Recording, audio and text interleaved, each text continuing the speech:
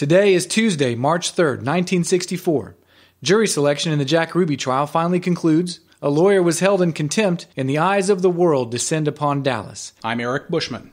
And I'm Brandon Birmingham. This is the state of Texas versus Jack Ruby, the original trial of the century.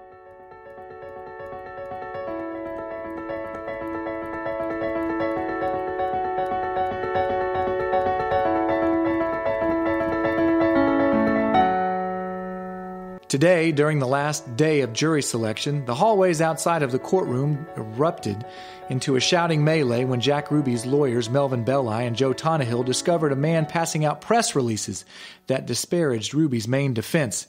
A bulwark of Ruby's defense is the claim that he suffered a variant of psychomotor epilepsy when he shot accused assassin Lee Harvey Oswald. Maurice A. Melford, director of the National Epilepsy League, and two helpers walked the hallway outside of the courtroom, passing out literature in brown envelopes marked epilepsy that read, "You don't have to worry too much about a patient in a psychomotor seizure. You will read in novels and see in the movies of all kinds of dramatizations, spiced up stories about what psychomotor epileptics do, murders, criminal activities, etc. That is nonsense." End quote. Ruby's lawyers ignited like twin missiles because three possible jurors might have been exposed to the literature which directly contradicted their main defense. Based on all of that, the defense again asked for a change of venue, and again that request was denied. When asked in court, the potential jurors all denied having seen or read the literature passed out by Mr. Melford. The Thunderbolt, the white man's viewpoint, was among the pieces of extremist literature Chief Attorney Melvin Belli sought to introduce in order to support his request of Judge Joe B. Brown to change the venue of the trial, moving it somewhere else in Texas. After one of the potential jurors was excused because he said some of the news on the radio and television and some of the things he read in newspapers had caused him not to be fair, Chief Defense Attorney Belli called the Thunderbolt vile, the filthiest, nastiest thing I've ever seen.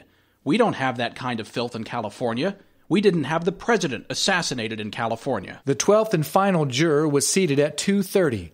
Miss Louise Malone was sworn in shortly before 2:30 after Judge Wilson denied the defense's motion to strike her from the jury.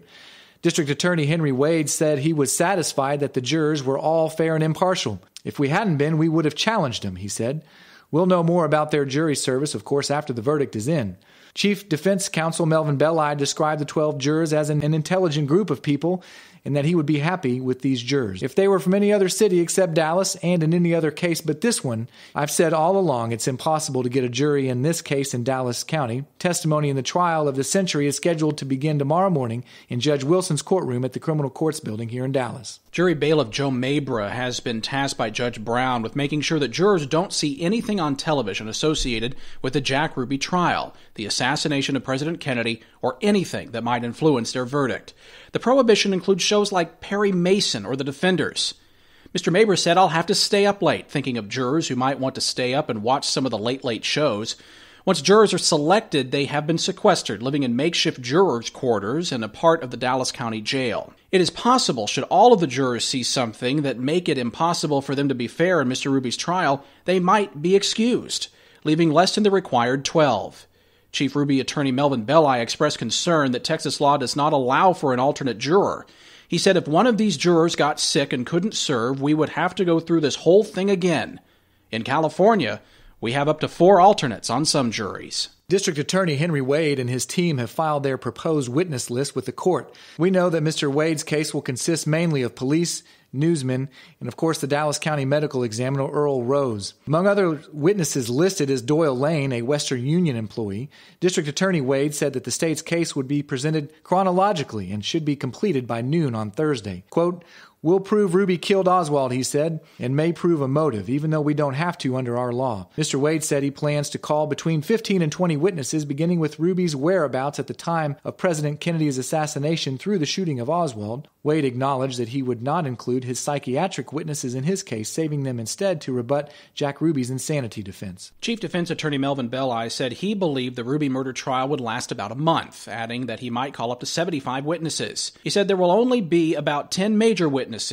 Ruby's witnesses will be called to support his contention that he was temporarily insane at the time he killed Lee Harvey Oswald. Belli also said that 2 noted psychiatrists, Dr. Frederick Gibbs and Dr. Carl Menninger, refused to testify for the defense. Both said they would testify only in an impartial capacity for the court. They did not want to enter an adversarial proceeding. Mr. Belli said that he is eager to get the trial moving without delay. There were certain heated moments during jury selection, numerous outbursts, raised voices, and a tantrum that earned Jasper, Texas lawyer and Ruby defender Hulking Joe Tonnahill a $25 fine today. After Judge Brown denied the defense's request for another extra defense strike, which would have been their fourth, Mr. Tonnahill snapped a pencil in half and hurled it to the courtroom floor. A piece of the jagged pencil bounced off the bottom of Judge Brown's bench. "I'm going to have to hold you in contempt. I've been very tolerant," Judge Brown said. The order brought Mr. Tonnahill's partner, Melvin Belli, storming to his feet in protest, claiming that Mr. Tonnahill's outburst was out of anger and not out of disrespect to the court. Judge Brown didn't budge. "The court cannot forget it, Mr. Tonnahill. That will cost you $25. Ruby was visited by a doctor a short time before jury selection began yesterday. Defense psychiatrist Manfred Gutmacher, who visited Jack Ruby in his jail cell. Dr. Gutmacher is the chief medical officer for the Supreme Bench of Baltimore and a renowned psychiatrist. He visited Mr. Ruby in December, one of two specialists to examine Ruby at that time. Dr. Gutmacher said back then that Mr. Ruby was depressed beyond measure over President Kennedy's assassination and unconscious hatred for Oswald, the accused assassin. As of Monday, he does not look good, as when I saw him last, the psychiatrist said. He seems to be deteriorating. He does not look well in general. He's much more anxious. Even Mr. Ruby's attorneys described their client as nervous as a cat and deteriorating, even saying that he was close to being incoherent. Dr. Gutmacher is one of several psychiatrists and psychologists due to arrive here to testify in Ruby's trial. Proceedings were delayed almost an hour because presiding Judge Joe Brown was ordered by his doctor to stay home and recover from a chest cold. Defense attorney Melvin Belli said he was more worried about Judge Brown's health than the proceeding in Jack Ruby's murder trial, drew up a makeshift get well card today. On a lined piece of notebook paper, he scrawled, "To Judge Brown, we wish you all well. Regain your health and come back." Signed, Melvin Belli. Mr. Belli then passed the paper to reporters who signed it one by one. Veteran jurist Judge Frank Wilson took over in Judge Brown's absence. Judge Wilson received his law degree in 1923 from Baylor University in Waco, a member of the first law school class there. He's the former president of the Dallas Bar Association and a former congressman. He's been on the bench for a decade. He took over the trial as both sides were trying to end the frustrating search for the final two jurors, a process that began some 3 weeks ago on February 17th with the selection of the first juror, Max Causey.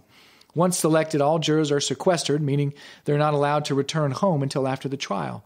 Jurors have been allotted 1 beer per day, leading Mr. Causey to jokingly ask the bailiff who is in charge of the jury to go to a restaurant that serves quarts. The trial, formally styled the State of Texas versus Jack Rubenstein, alias Jack Ruby, formally began 3 weeks ago with the start of jury selection.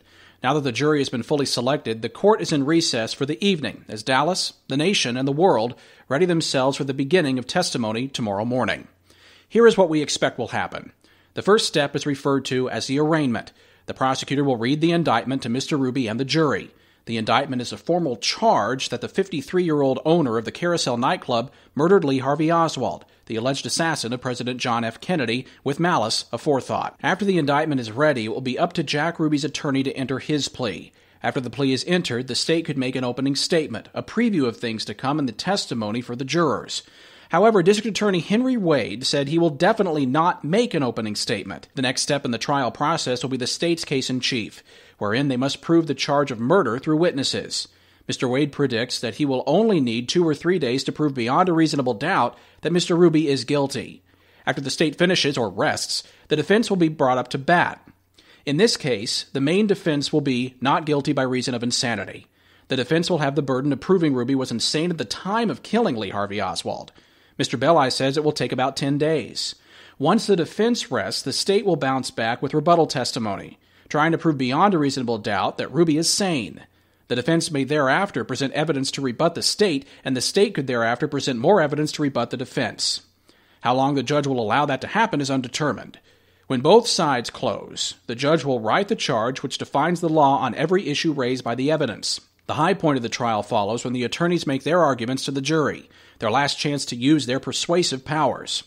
When the last decibel of argument fades away, a hush will settle over the courtroom, and the jury will leave its seats and enter the deliberation room. Inside, the jury will elect a foreman and reread the charge. Then discussions will begin.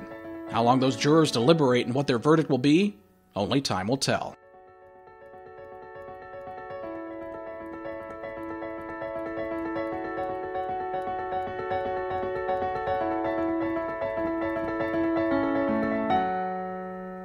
The transcript of the trial of Jack Ruby is publicly available online from the Texas State Library and Archives Commission, Texas Digital Archive. You can find the transcript in the Court of Criminal Appeals Centralized Court Case Files collection. I used a number of articles from the Dallas Times-Herald that are on location at the 6th Floor Museum, donated by reporter Bob Finley.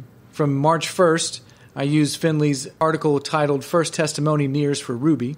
I also used the articles Bailiffs Must Stay on Toes, Detectives to be First on Ruby Stand, Belli Says Trial May Last a Month.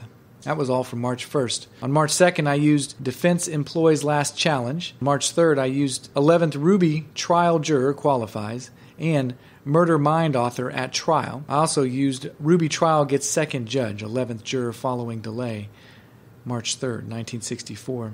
Friends Praise 11th Juror, and New Ruby Judge is a veteran jurist. I also used an article written by Carl Freund and Hugh Ainsworth, 1964, quote, Ruby shot, then muttered he hope Oswald died, detective tells court. That was published in the Dallas Morning News on March the 5th on page 1.